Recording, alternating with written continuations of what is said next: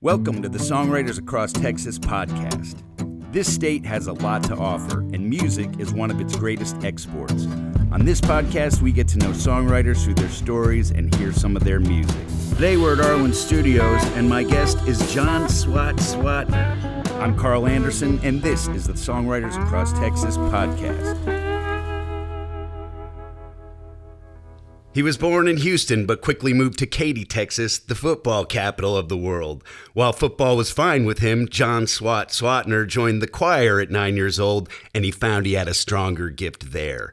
His father told him music is a gift from God, playing is your gift back. He began playing in high school, but had a hard time connecting to the gift. Having joined the military, he was deployed and stationed in Iraq, where he saw enough to come back with some PTSD. But it was also there that someone handed him a guitar, and this time he approached it in great earnest. It was therapeutic. John moved to Nashville for 10 years and started a music publishing company there with a friend. Nashville has its ways, and John was missing the Texas sound, so he came on back. He's written over 1,200 songs, many covered by other artists. But his last 4 singles are all presented by him, and all have charted, hitting number 34 on the charts with his song Drive.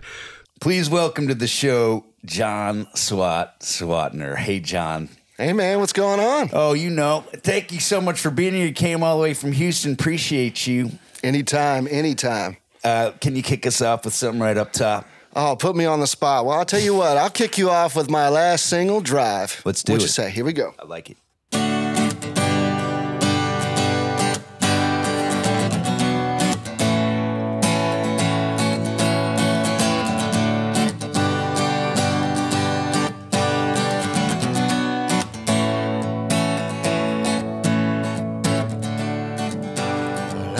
Pave my own highway. I keep my hands on the wheel. Wanna know where I'm going. I like the way it feels. But you worked your magic. Now you're taking the lead. With a kiss you've moved me the passenger seat, yeah. It don't matter where or when we go. For the first time, girl, I'm giving up control. And I don't mind as long as you're along for this ride. Baby, you can drive.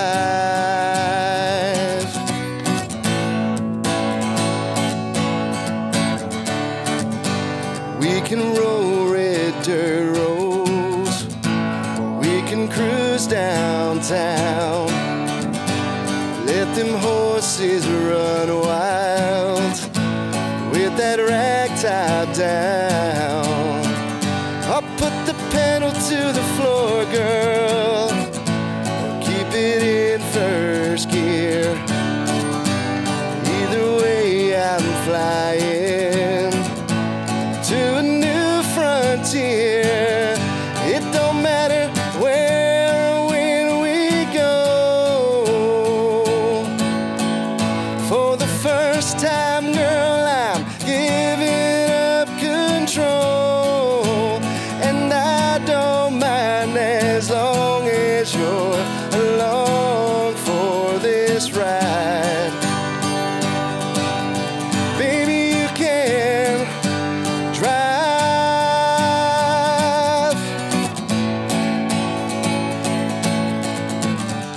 It don't matter where or when we go. I don't mind. Cause baby, you can. It don't matter where or when we go.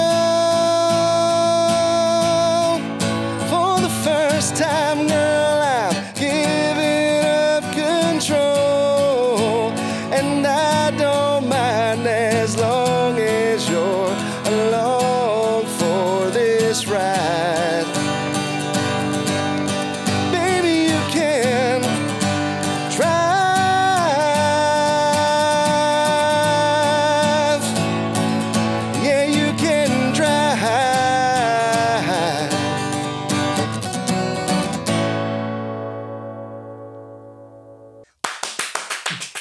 on, man, clap. Thanks, sir. John, that's gorgeous, man. Appreciate it. That's your recent single, right? Yes, sir, it is. This is such an interesting story to me. That song, I can see why it's charting. It's a very tasty, hooky, just that song moves you, and that's a driving song. I appreciate it, man. Well, that's what we were going for when I sat down and wrote with a few friends of mine, so... Oh, yeah? Yeah. Do you write with other people a lot? I do. You know, I kind of started off in Nashville. That's where I kind of Right. started off my writing career, of course, and just kind of expanded it, of course, down here. And, wow, there's just so much talent. I can't even handle it, especially down here in Texas, of course. Right. There's so much in both places. Obviously, you know, Nashville has its ways, which are... They work, Absolutely. You know, and a lot of people can fit into that, but not every, you know, just like probably the same, like if the Nashville guy came here, they'd probably be like, I don't know what to do with it. Maybe, you know, who knows? It's a little bit like that. They're two different worlds, but, Yeah. you know, there's a lot of talent, like you said, in both worlds, and I've just been so grateful and gifted to worked on both sides of it. So, Yeah, yeah. they do overlap. I know a lot of Absolutely. people have gone in between those two worlds.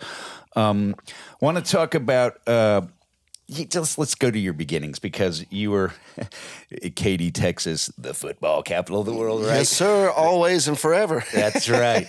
And you're like, cool, football's all right, but I can sing. You know, all my buddies played football, but the funny part about it was half of them were in the choir. Uh-huh. So I was like, wait a minute. Well, if the football players are joining the choir, there must be something cool about it. And I've Right. always had a love of music, so Right. I just kind of steered that way. Nice. I was a choir kid too. Like I couldn't wait to be in the choir, and I started cutting my teeth. You know, like when I was 9 in the church doing plays. You know, and I There you really go. think that's what set me on my path. And did you have anything like that when you were? When you were 9, your father told you that, right? The gift When from God. when I was kind of young, it was probably around that time. You know, I was just trying to figure out who was a great example to follow. And my old man just looked at me and said, "If you want to learn to be a great entertainer, a great writer, you know, artist, all that, Right. you just need to pay attention to Michael Jackson." That's it. I had written that down because I was like, I wanted to hear that Michael Jackson thing. That's it. And, you know, of course, the next thing I know, I'm trying to study all of his moves. I can't do any of them, especially the kick, of course. But, The moonwalk. I mean, what an example to, you know, Of an set forward. entertainment. Yeah, absolutely. Yeah, and you took it seriously. I did. You know, I'm nowhere near on his level, of course. Nobody But, you know, like we were saying, you know, I kind of feel like music especially is kind of a gift from God. And Yeah. what you do with it is kind of your gift to him. So... That's such a beautiful way of putting that. And when you said that to me, and then you gave your dad the credit for saying it, Yeah. but, you know, I was like, yeah, I'm going to give you the credit when I tell that to people. I'll gladly take it. So... Yeah, and it's his dad too. Shout out to the dad.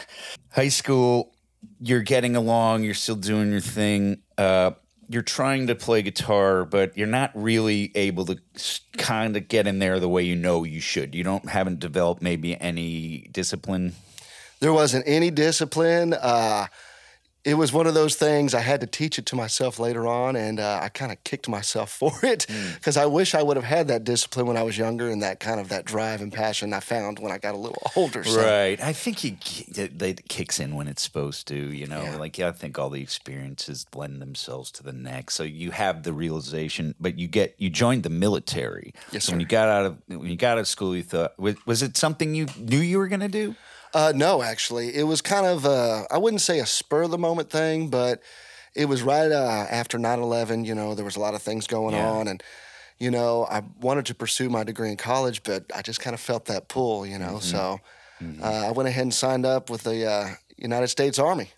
There it is. Yes, sir. Where were you stationed? I was down at Fort Stewart, Georgia, 3rd ID. There, ID. Yeah, Okay. and I was in 141 Field Artillery, so... Okay. Yeah. Now, I wasn't an artillery guy. I was the supply guy, but I was everybody's friend because I could always get them the supplies they needed. So, Oh, that's a neat job. yeah. I got to work with the artillery guys, and they let me pop off a few rounds every now and then. So. But you were in. So yeah, that was probably nice to not have to be in charge of handling weapons. yourself and I pointing was- them at people? I was also the armor as well. I kind of had multiple jobs, so yeah. Okay. Yeah, So I handled a couple of weapons in my time. okay, I got that wrong. I didn't mean to speak for Oh, you. no, you're good. Yeah, like I said, it's, especially when you get in the military, even though they kind of assign you one job, Right. it's You not better just know. one job. You've got to be very, very versatile. So I guess that makes a lot of sense. I never came close to joining the military, so I never, but I do know an awful lot of people who have, and I'm grateful, for them all that they're willing to do that. yeah. And I'm glad I didn't have to do it. Well, we appreciate that, and like I said, there's a lot of guys and gals out there that have served their country, and we're thankful to all of them, and Yeah, and I'm thank you, and you. But so you're over there, and you see enough that it's like you're going to come home with some shiz, and it messes with your mind a little bit, especially if you go through some traumatic experiences, but. Thankfully, I had music to turn to, so... That's the cool part, and we had another guy on our show named Jace, who's in this group, Madam Radar, and he had a very similar experience in Iraq, and it was there, and he had not really learned... He had kind of fiddled with it a little beforehand, but he was there, and he got somebody put a guitar in his hands, and he... Whoa, okay, now I'm going to play this thing, and so...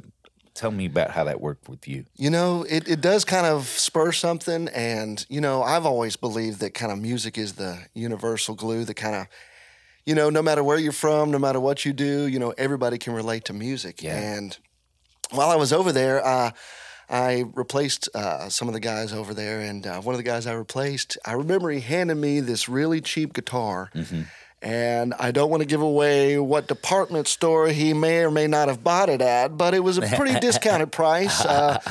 Anyway, I ended up buying it off him for $20. The strings were rusted out. You can imagine all that dry air. Right. But I kind of retaught myself, and I had the pleasure of kind of playing a few songs for my buddies, especially, a lot of the songs that they wanted me to learn. Oh, so, right. Yeah. So now it's just another way to give to the troops. Yeah. So more incentive. Yeah. So when you're finished with that, fortunately, and you come home, and how did it go from there? Did it go right to Nashville? Yeah, pretty much. I remember there was a specific event. I've had a few friends of mine pass away while we were overseas, and at one of them I performed the national anthem at his memorial service while we were over in Iraq. And I remember afterwards, all my buddies walked up and they're like, "What the hell are you still doing here, man? You need to pursue this music thing. You've got a gift." And I'm thinking, okay, well, if they're saying it, I better do it. Yeah. So, but it was pretty soon after I got out that I moved to Nashville and kind of started chasing the dream. So, Who is the friend up in Nashville that you started the publishing company with? his name is Johnny Garcia. Johnny Garcia. And he is one of the greats. Obviously, if you're playing for Trisha Yearwood and Garth Brooks, you're their lead guitar player, you must be doing something right. So, but he's just a little thing on his resume, no big deal. Wow. Along with being his own publisher, songwriter, Right. producer, just a man of many talents. But How did you fall in with him? I was at the studio recording a song, and he was in the next studio over with this guy named Johnny Highland. I don't know if you guys have ever heard of him. I don't. Pretty That name sounds familiar, but pretty it could good just, guitar player. Uh-huh. Yeah, and he's played on a lot of big records, and of course Johnny has. But Right. anyway, one of my friends ran over, and he's like, "You'll never get to guess who's in the next studio. It's Johnny Garcia."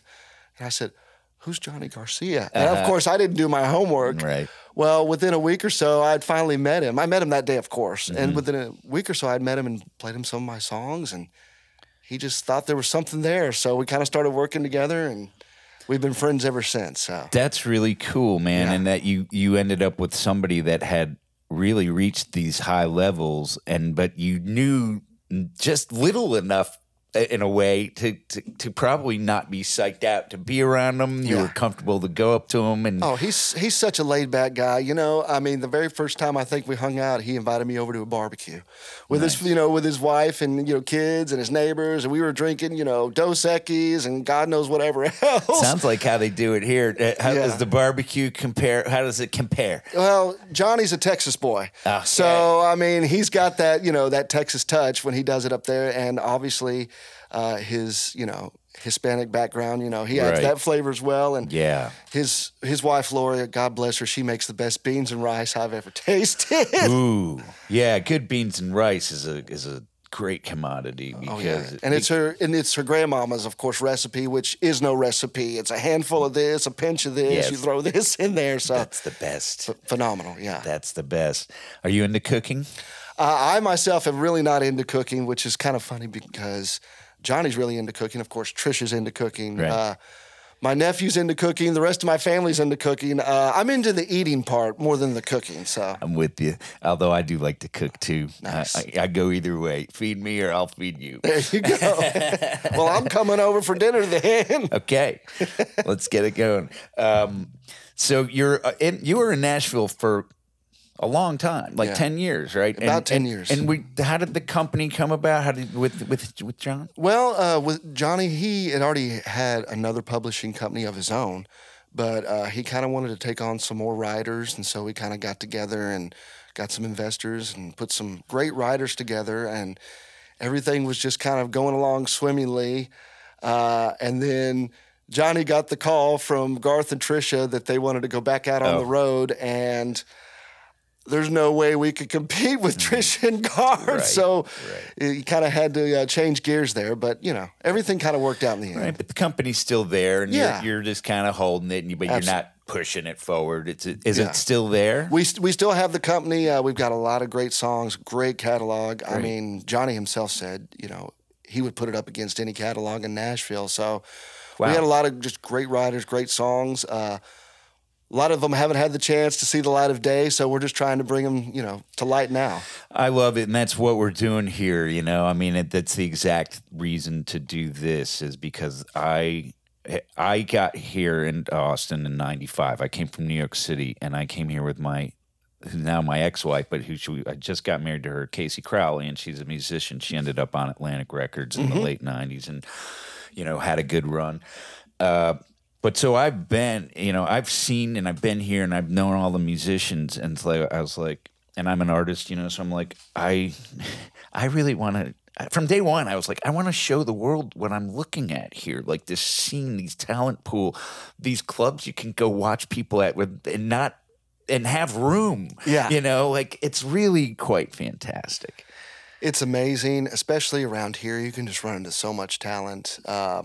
And young talent as well, and up and coming. It's a lot going on right now. It's really great. But you're more than just an artist. I mean, you've got a little bit of an acting background as well. You're well rounded. So yeah, I do. I sure do. I like that part. I think that helps being able to sit here and just do that because in the end, like if I'd start working a bit, like let's do a thing, man.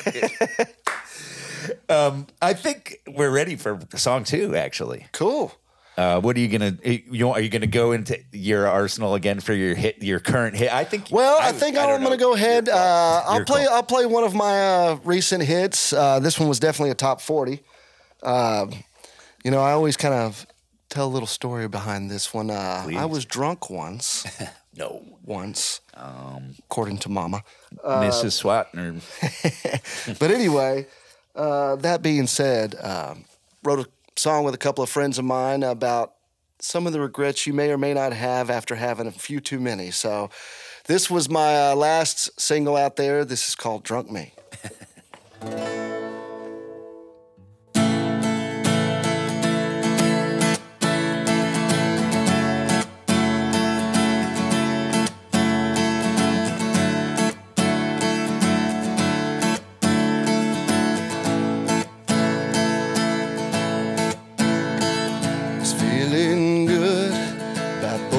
That plane, heading to that island paradise getaway. I was on cloud 9, 'cause you hadn't crossed my mind.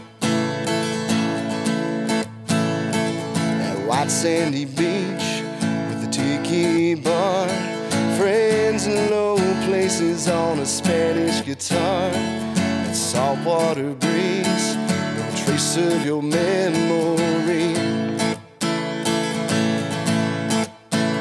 I was feeling no pain. After one margarita, I was out on the floor with the pretty senorita, buzzing on tequila. Didn't think I'd need you no more, but those straight shots of Cuervo went straight to my heart. Once I get to drinking, can't turn off the thinking. It's killing me just being apart. Whenever I tie on a few, drunk me can't get over you. 2 sheets to the wind, working on 3. I'm thinking about you while she's hanging on me. Then they play that somebody did somebody wrong song. After one margarita, I was out on the floor with the pretty senorita, buzzing on tequila. Didn't think I'd need you no more, but those straight shots of Cuervo went straight to my heart. Once I get to drinking, can't turn off the thinking. It's killing me just being apart. Whenever I tie on a few, drunk me can't get over you. I know I shouldn't have called you up, but you know how I get when I drink too much. Yeah, it's one margarita and I'm out on the floor with the pretty senorita, buzzing on tequila. Didn't think I'd need you no more, but those straight shots of Cuervo went straight to my heart. Once I get to drinking, can't turn off the thinking. It's killing me just being apart. Whenever I tie on a few, drunk me can't get over you. Yeah, whenever I tie on a few, drunk me can't get over you.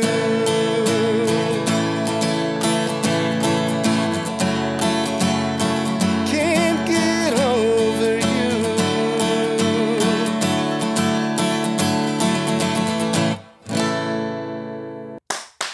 Something like that. Yes. Thank you, sir. Yes. We've all been there once or twice, I'm sure. Last night, no. No, it wasn't last night, I'm sure. Man, again, a home run. Thanks. Man. 2 home runs in a row. Thanks, You man. are really good at writing. How do you approach it? You come up with the hook or the lyrics? Or It really just depends sometimes who you're in the room with. Mm-hmm. You know, good friend of mine, Bridget Tatum, she comes in there and just starts spitting out words, and you just got to keep up and go, okay, hold on, I haven't even caught up yet. Whereas, other friends of mine like Johnny, we kind of just sit there and mellow for a minute, and then one of us will come up with something and then just roll with it. So Right. So you're writing always with others. yes. That's cool. We'll have to, hey, Richie, remind me that we're going to have to get down who the co-writes are for our thing, if you don't mind. I just took time to talk to Richie. Weave this in. Richie's doing this part in. He's doing a great job. I can already tell. He's getting my bad side, so we're good. Richie's crushing it all the time. Holly's crushing it all the time. Todd's crushing it all the time. Ben's crushing it all the time. And Cleveland's crushing it all the time. I keep catching myself staring at Holly's feet for some reason when I'm singing. She's got those shoes on. It keeps me distracted. That's a good thing. So you've been writing and with others, and you've got this arsenal, but you were not delivering your own songs the whole time. You know, I never really considered myself an artist for a long time. I know that sounds kind of weird. You know, there's just, like I said, so much talent out there, and I'm thinking, well, I mean, I know between me and other people, you know, they might sing certain songs, you know, and there's certain songs in my arsenal that I've written that they're just not made for me. Right. I got you. But that being said, you know, once I kind of moved down here, I realized that especially the Texas music scene, they're so open and so just accepting, and they don't really care what your hair looks like or how big your smile is or how if many you're smiling at all, how many extra pounds you might have packed on over the holidays. Oh, big time.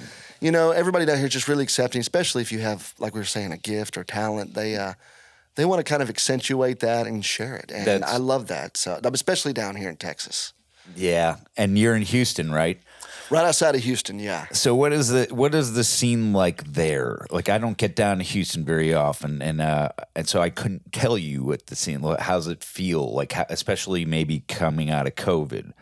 You know, I think that just like a lot of the big cities, we're recovering well. I will say, if you're planning on heading in town, go ahead and buy you an Astros jersey, especially in the Houston area. They'll be automatically accepted. That would help you blend right in.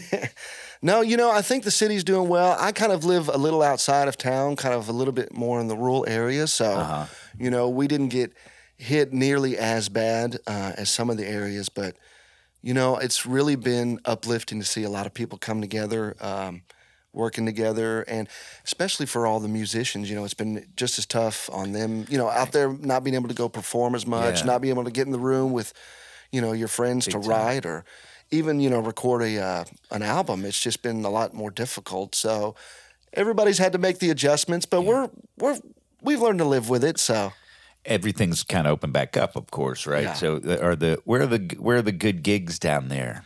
Man, Lucky Duck. The Lucky Duck's a good one.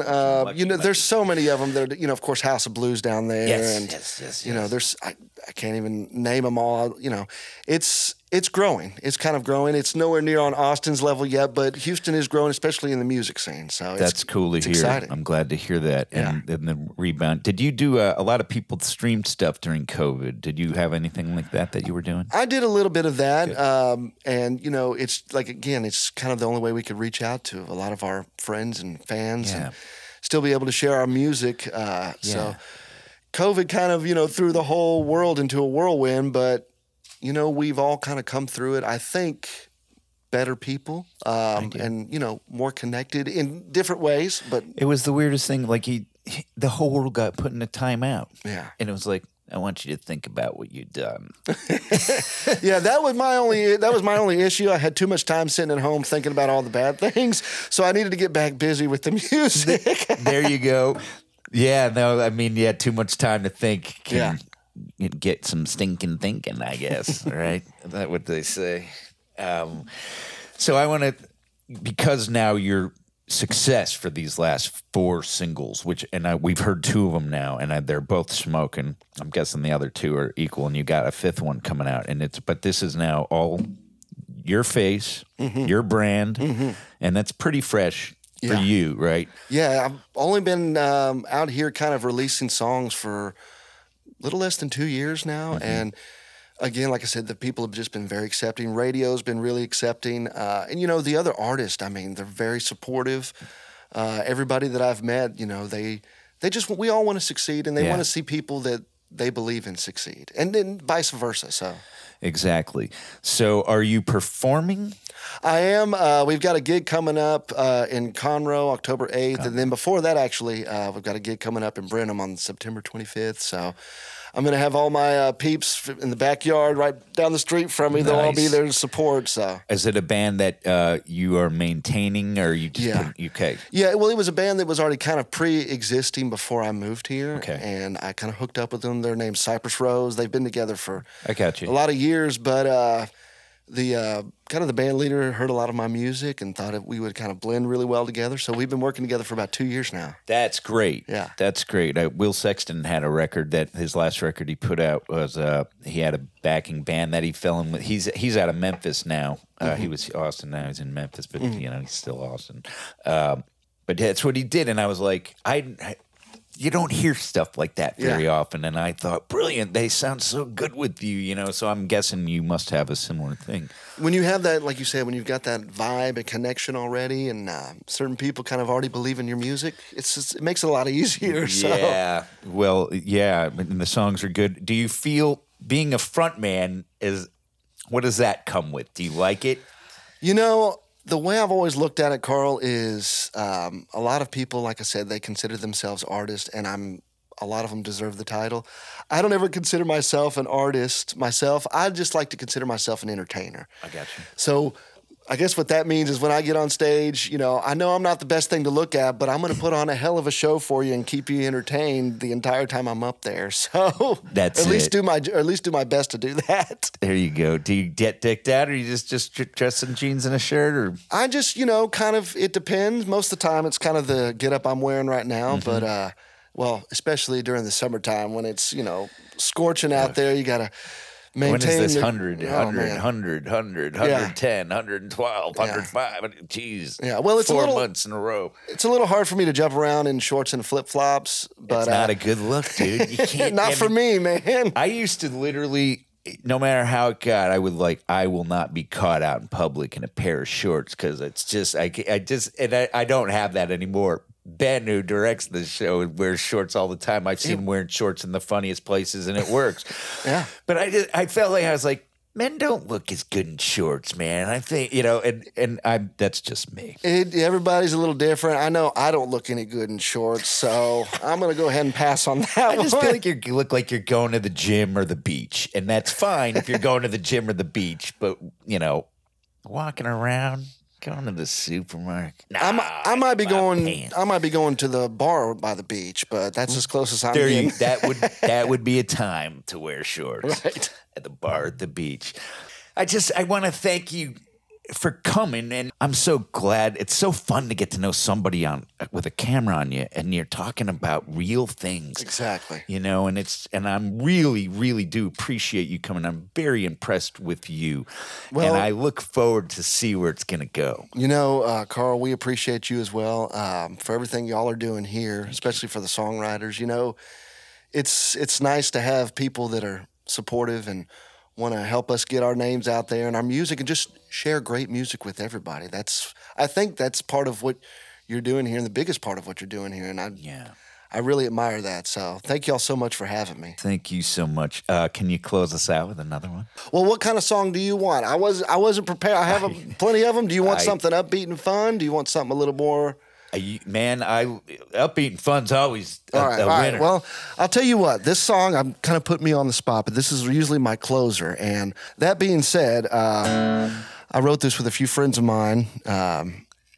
This song is called Boat Rockin'. All right. And usually, if my nephew is here, he'd be singing along. That's usually a sing-along song. But anyway, I'm going to go ahead and bring it to you guys right now, so y'all kick on back, relax, and enjoy.